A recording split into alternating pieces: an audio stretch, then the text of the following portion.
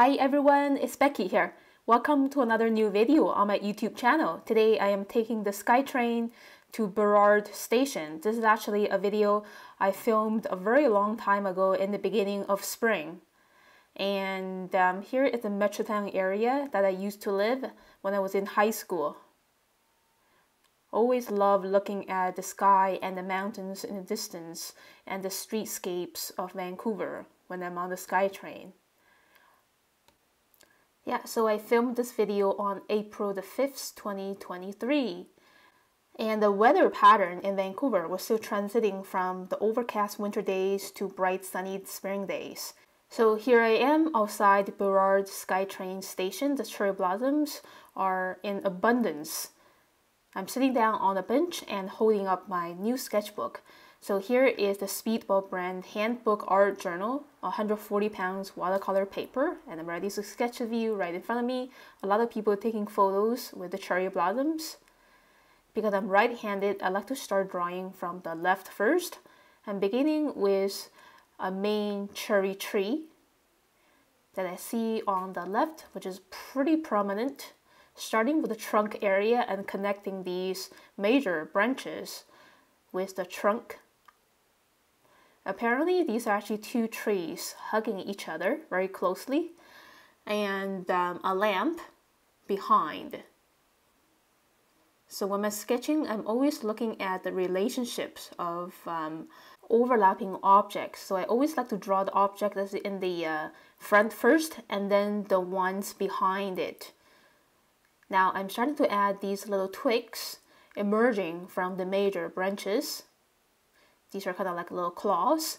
And now I am moving down to the bottom of the lamppost and these two trees to add some bushy outlines.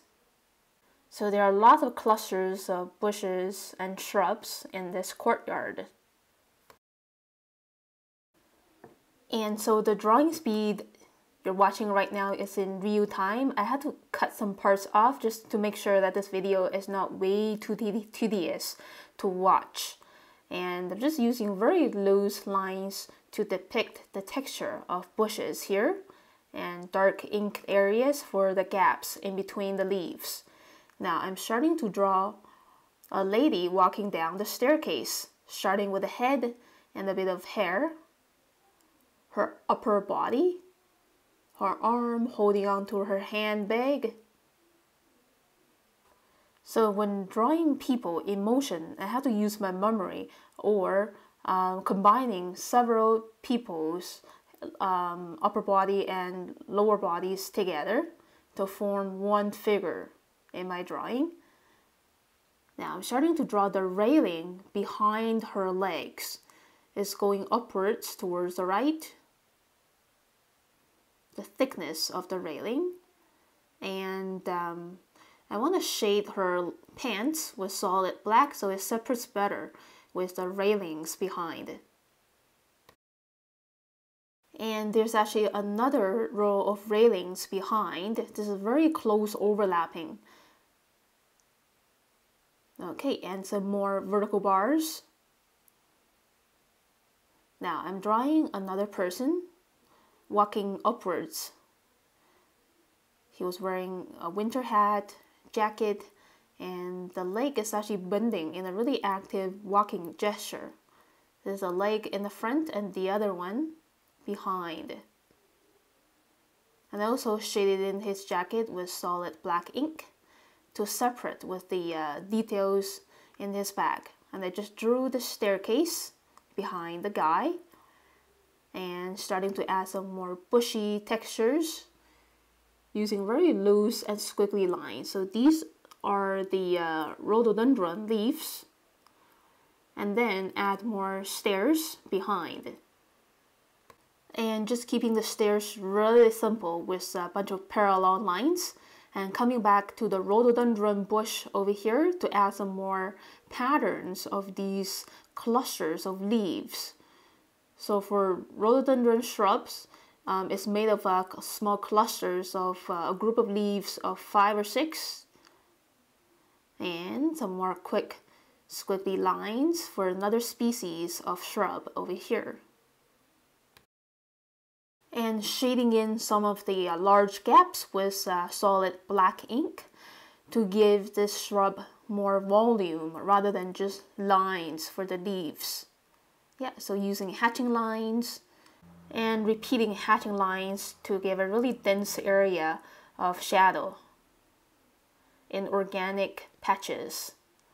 And a little bit down, so I'm not drawing all of those leafy details all the way until the bottom of the page. I want to leave like a white area on the bottom for a title and my note.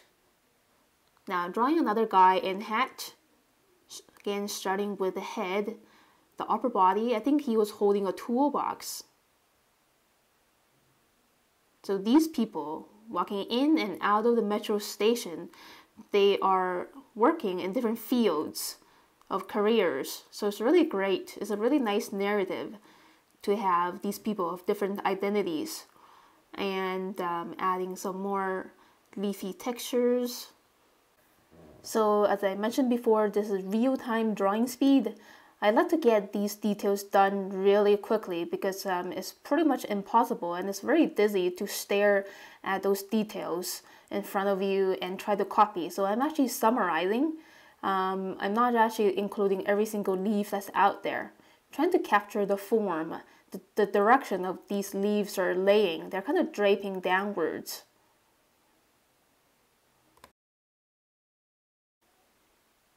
And so now I'm using a very much a blind contour drawing technique, very barely looking at the paper and just kind of contemplating at the bushy details in front of me and get these details done really quickly.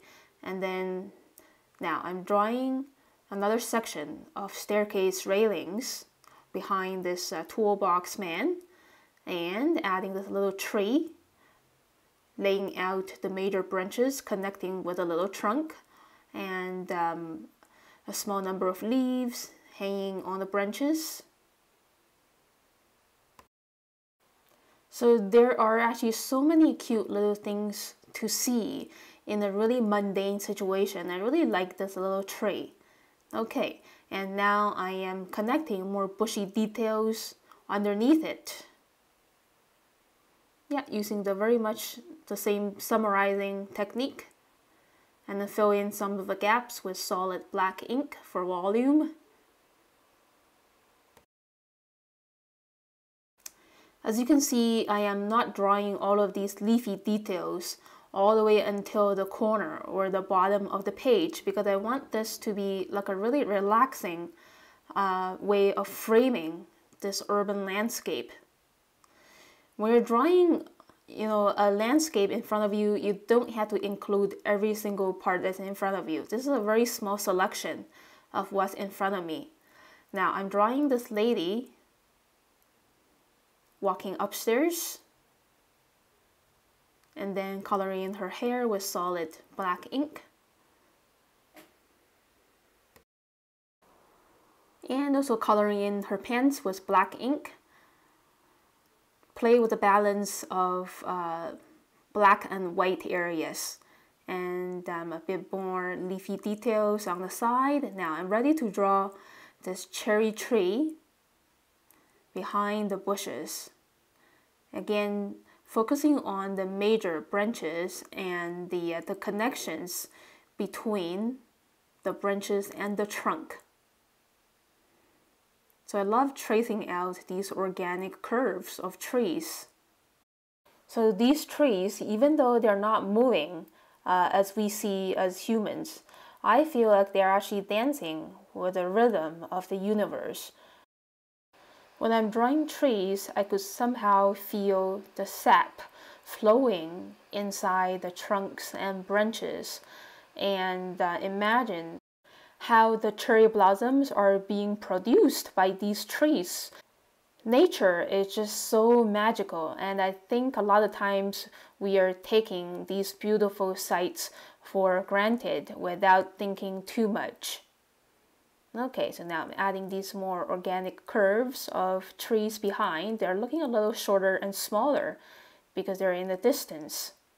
So there are at least 2 layers of cherry trees.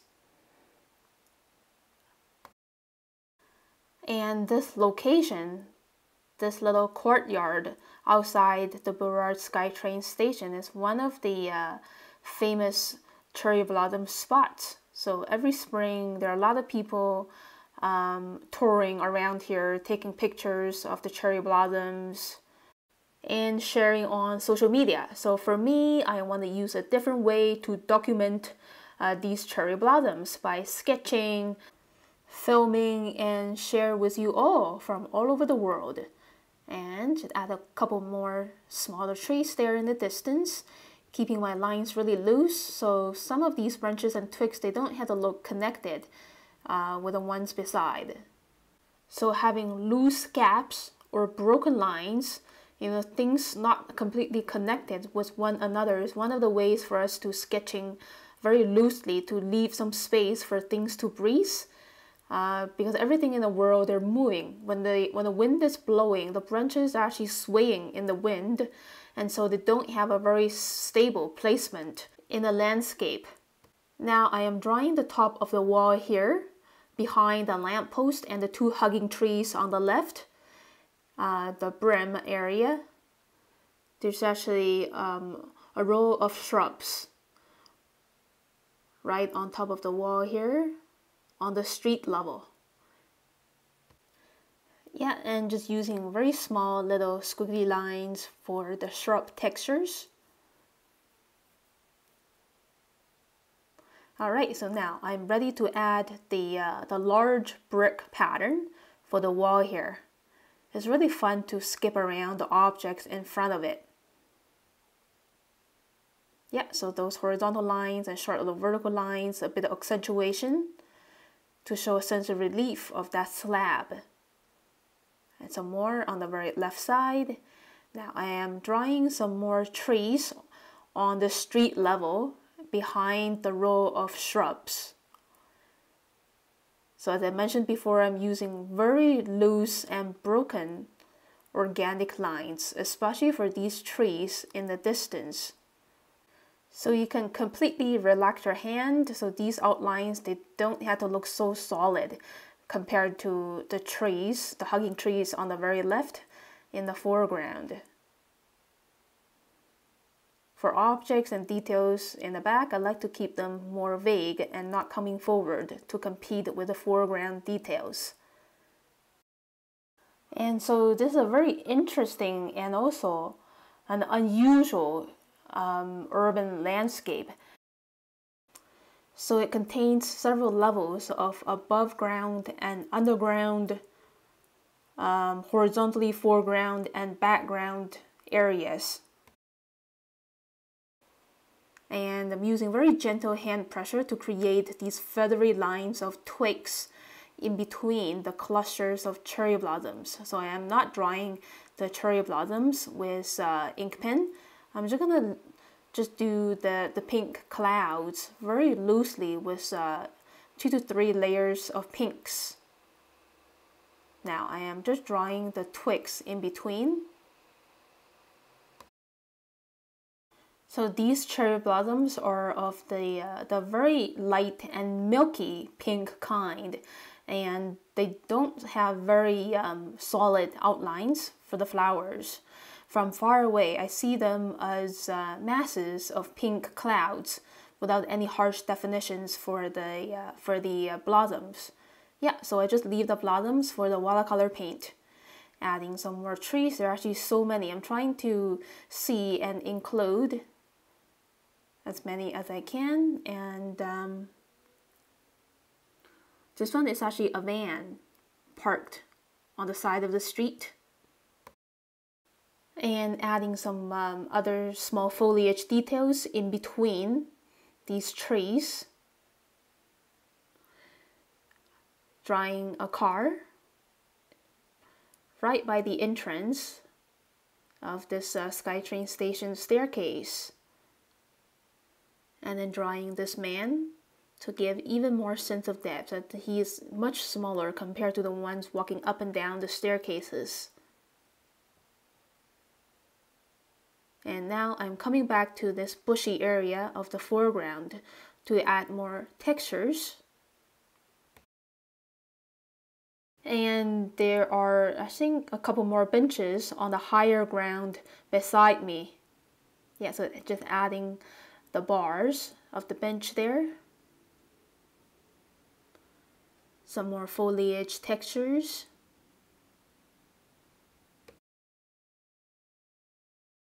So when we're doing an urban landscape sketch with a lot of foliage elements, such as this one, I think it's very important to consider which parts that we should be outlining with pen and what other areas that we should just leave out for the watercolors. So in this case, I'm just drawing the solid shapes of the tree trunks and some of the branches showing very clearly to me, and the foliage shapes in the foreground. I am not drawing the cherry blossom clusters in the tree canopy area, because otherwise those gentle colored blossoms will look too harsh. I'm just going to keep the canopy of the cherry trees very simple with 2 to 3 layers of pink washes. Now I'm using pretty gentle and skipping in between these tree trunks and branches to draw the awning of the shopping center on the other side of the street. Yeah, so these slanting bars of the awning. So I'm doing this to add another layer of sense of depth. Yeah, and these are actually pretty easy line, just to keep your hand pressure really gentle to get these done. And the brackets of the doors and the window frames.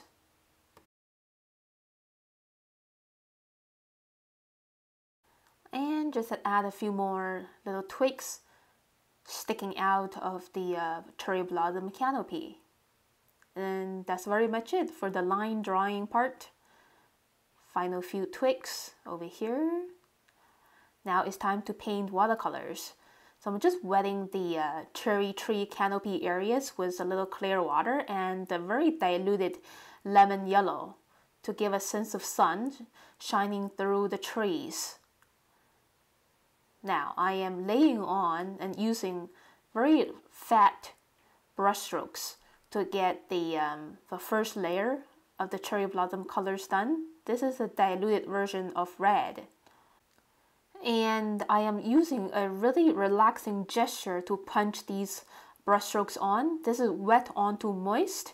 As you can see, there's still a bit of a sense of brush strokes showing, but they don't look too harsh, because the color is very gentle and also the previous layer is still moist. So sometimes if you're seeing your painting is having a lot of harsh brush strokes, that could be of 2 reasons. One is that your color is way too concentrated, you need to dilute it a little bit more, or the previous layer is all dried up. You need to have a moist layer before you lay on another layer for these soft effects of brush strokes. And at the same time, I'm also merging a lot of these brush strokes together so they don't stand out individually with a lot of white gaps in between. And yeah, so this species of cherry trees have very gentle colored blossoms. So that's the first layer. Second layer, wet onto moist. It's a more concentrated magenta color, or you can use any pinkish color in your watercolor palette. And now my brush stroke is getting smaller as I'm using just the tip of the brush by holding it about 70 degrees to the paper. So overall, the more vertically that you're holding your brush, the smaller your brush strokes are gonna be. And so yeah, just playing with this wet onto moist. So I think this is a very good time that I'm laying the second layer of more concentrated pink. The previous layer is not too dried up or too wet either. So if the previous layer is all dried up, I would end up with a lot of harsh brush strokes. If the previous layer is way too wet, this concentrated pink is going to be diluted by the previous layer's water, and it's going to merge down with the previous layer and not showing a clear second layer at all. So overall, when you're painting with watercolors, especially when you're doing wet onto wet technique, it's very important to know how wet, how moist that your water or the previous layer should be before you add a new layer. Now I just wetted this soil area with a little clear water, and I just punched on a bit of orange mixed with burnt sienna. And a little bit more orange mixed with a little bit of yellow ochre as well. So the soil, it just looks brown from the first sight. If you look more deeply, you're going to see other tones such as yellow ochre, orange, light brown, and the darker brown such as sepia. And I'm just wetting that wall with a little bit of leftover yellow orange for the illumination from the sunshine. And this part is an elevated area, like a little hill with more foliage on it. Yeah, so just wet that soil area with yellow brown, yellow orange. And just lightly wet these leafy areas with a little bit of yellowish color, like yellow ochre, kind of like an underpainting before putting on the greens of the leaves. This really established a sense of unity for this large chunky area of soil and leaves. Now I'm punching on the first layer of these clusters of leaves. It's a mix of lime green with a bit of yellow ochre and cadmium yellow. Again, for the first layer of everything, I like to keep it really gentle. Overall, trees and bushes are green, but there always contains so many layers or intensities of greens. You have to start from the lightest layer when you're painting watercolors.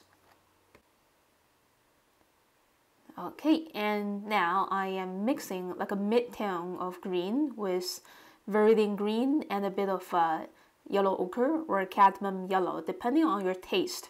There's no absolute recipe of how to mix a bushy or a tree color. It really depends on your own taste. The color could be more or less vibrant. For me, I like to use more vibrant colors than they seem in real life. Yeah, so this one is pretty much viridian green. As it's merging with the first layer of yellow-green, the tone is not the 100% viridian green anymore. It's interacting with the previous layer of yellow, yellow-orange, yellow-brown underneath, giving it a more organic look. And mixing some more mid-greens with viridian green and a bit of cadmium yellow or yellow ochre. And putting little dashes of brush marks for the higher land area. And a little bit in between the lower area. Okay, so now I just grab a little bit of magenta, pretty concentrated to paint the rhododendron buds, and a bit of burnt sienna diluted with a lot of water, so it looks pretty translucent. This is the wet on dry technique. The first layer of the soil is all dry, so now I'm actually kind of glazing on this burnt sienna or mid-brown color for the soil.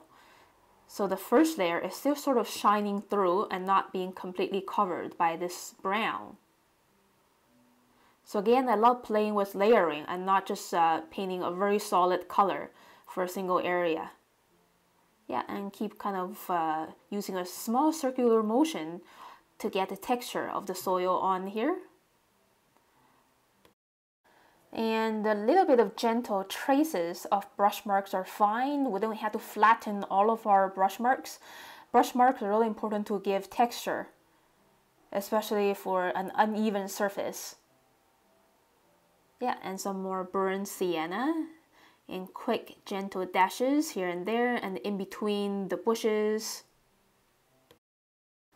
There are a lot of areas where the outlines of these foliage shapes are very vague and just merging with the soil. So that's why I'm punching these this burnt sienna or brown color in between.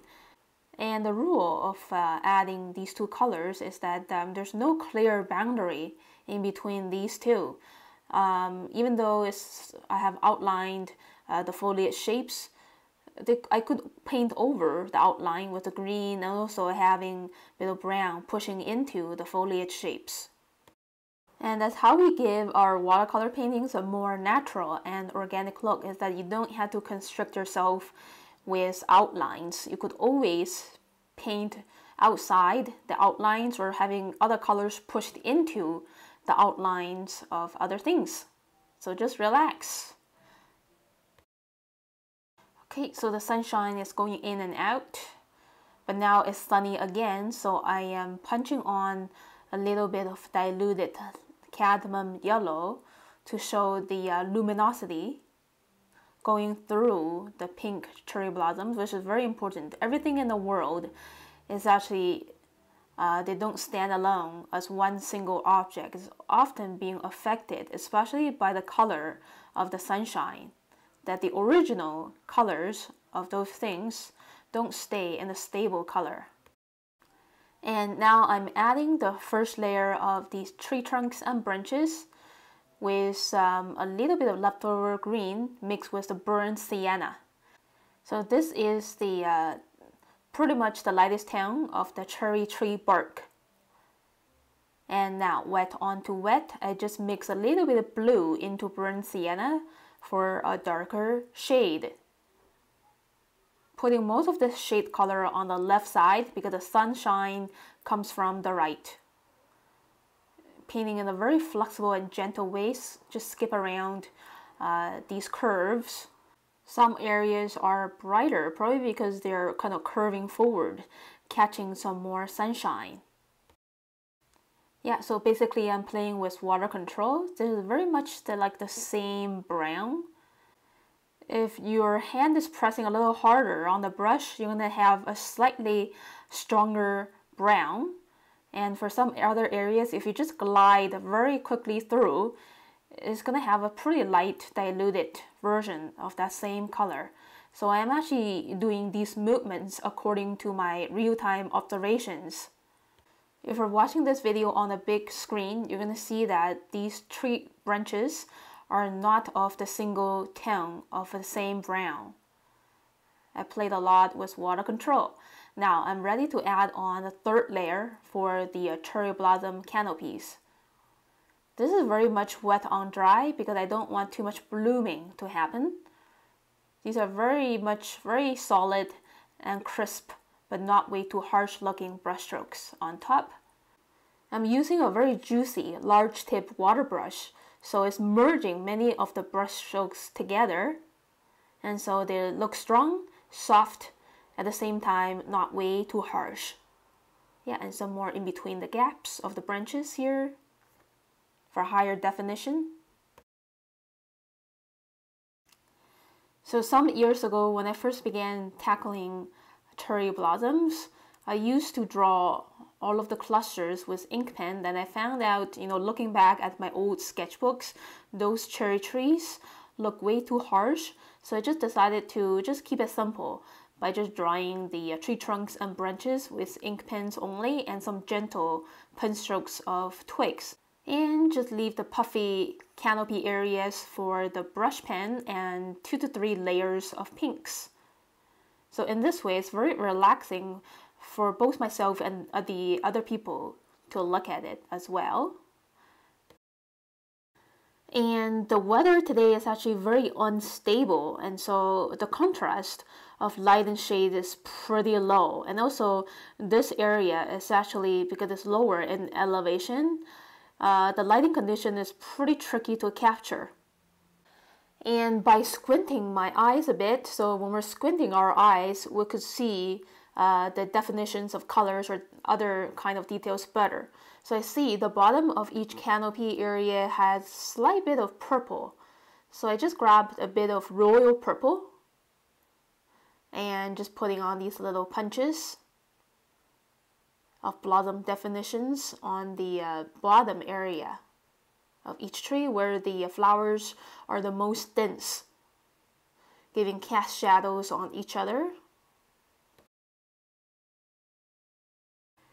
At the same time, the bottom of each tree's canopy area is catching the least amount of sunshine compared to the middle and the top area.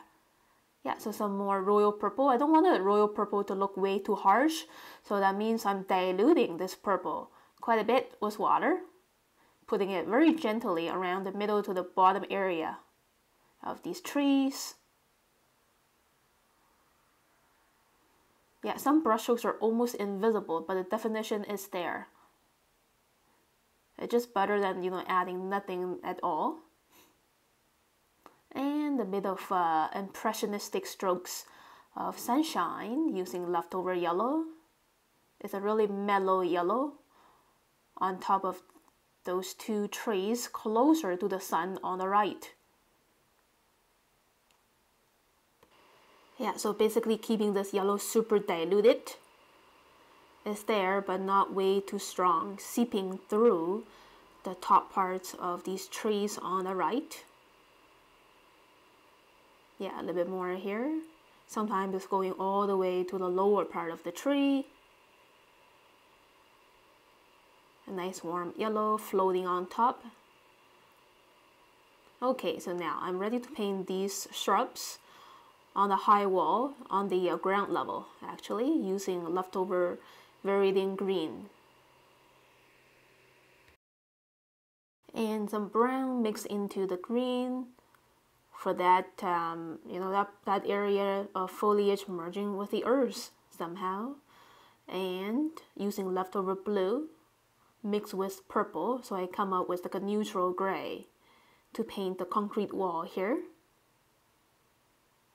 Yeah, so it's good to have like a neutral color to balance out the warm and cold colors. And also for these staircase, leftover blue mixed with leftover pink purple with a lot of water.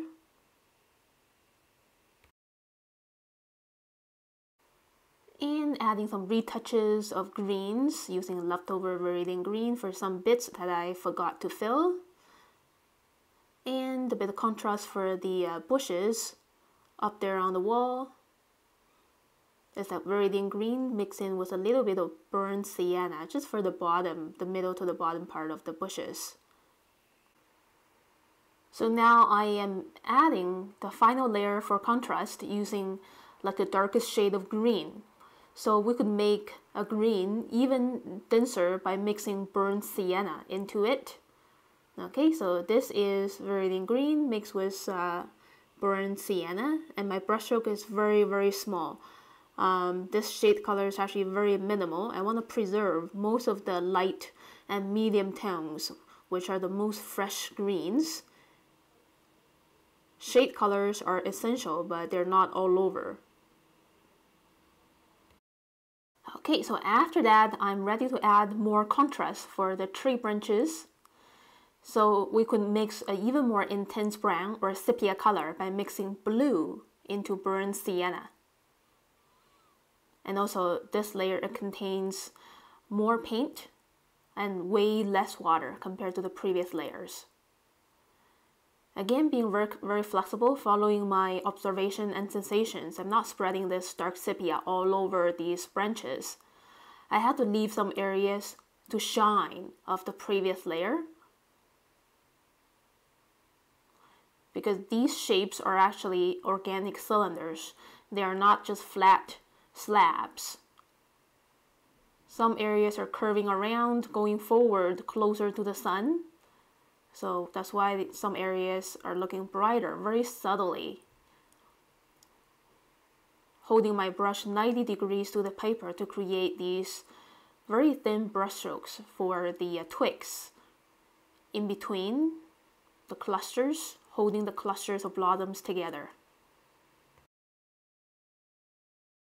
So as I mentioned before, we don't have to do all of the detailed renderings with our ink pens.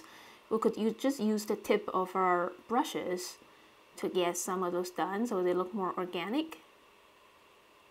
Yeah, for example, these twigs. And some higher definition for this tree here in the foreground. As you can see, a lot of broken segments of brush strokes to suggest that the way that the sunshine is landing on in a very uneven way on these trees. Yeah, so this is the beauty of nature. It's never perfect. Things in the world, they don't have a uniform color or tone. And now I am mixing a turquoise color diluted with a lot of water to paint these glassy panels of the awning for the exterior of the shopping center. Yeah, so glass, it has this kind of transparent quality. So I'm keeping my blue, purple, or turquoise of that glass color really transparent. At the same time, I want this tone to be gentle and not coming forward to compete with the important details in the foreground. Yeah, just a slight bit more contrast with a diluted version of gray. Just using simple brush strokes to get each panel done without stirring too much. So overall, sketching this urban landscape is pretty challenging. There are a lot of things to analyze, to simplify, to think about what to include and what not to include. This is a very special experience, more than just copying what's in front of me or copying from a photo. So drawing and painting from real life observations is actually much more challenging than working with a really ideal landscape. For example, a barn with trees around it, perfect blue sky above, or a little house surrounded with beautiful flowers and trees. So those kind of landscapes are pretty easy to analyze and get things done. But for me, I always like to challenge myself to try something new rather than repeating what other artists had already done. And now I am using the leftover bluish grays to paint these lampposts here and there. Yeah, there's one small one there in the distance on the ground level. And a few more brush strokes to get a little bit of contrast of the metallic surfaces, the railings of the staircases. Again, these leftover colors on my palette are very handy, so I don't have to grab and mix again from scratch. It saves a lot of time. So I never clean my mixing area, and also using little punches to paint each concrete brick of the wall area.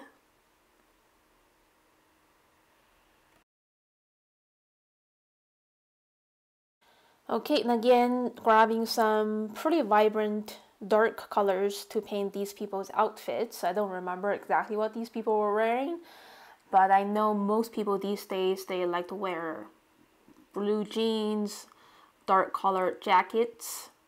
So a lot of blues and purples. Okay, so now I am moving to the final polish stage of my painting.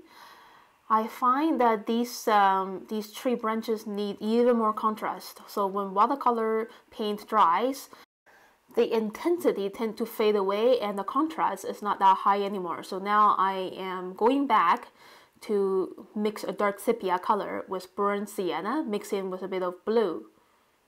This time, trying to mix in less water, more concentrated pigment. Yeah, a few broken segments over here.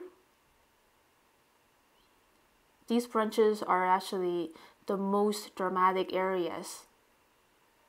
The canopies are, like in general, the canopies are pretty flat, but these tree trunks and branches, they have more contrast compared to the flowers. And using this leftover sepia color, trying to mix less water into it for some stronger chunks of soil. There are actually some wooden chips mixed in, and so the texture is stronger than just soil. And a lot of patience when we're painting. So yeah, really take your time to slow down and calm down. Every single brush stroke should be different from one another to depict the natural feel of the things you're painting. And finally, I've reached the end of my painting. Thank you so much for taking your time and patience to watch this very long video. Here's the look of my finished sketch, and I just wrote down a title, Burrard Station, and the time, and a little note. Thank you so much for watching this video, everyone. If you like it, please click like and leave me a comment below. Subscribe to my channel for weekly updates. So now I just came back from a 2-week break of editing videos. I will upload videos more regularly 2 to 3 videos every week. And I will see you very soon next time. Have a great day, everyone.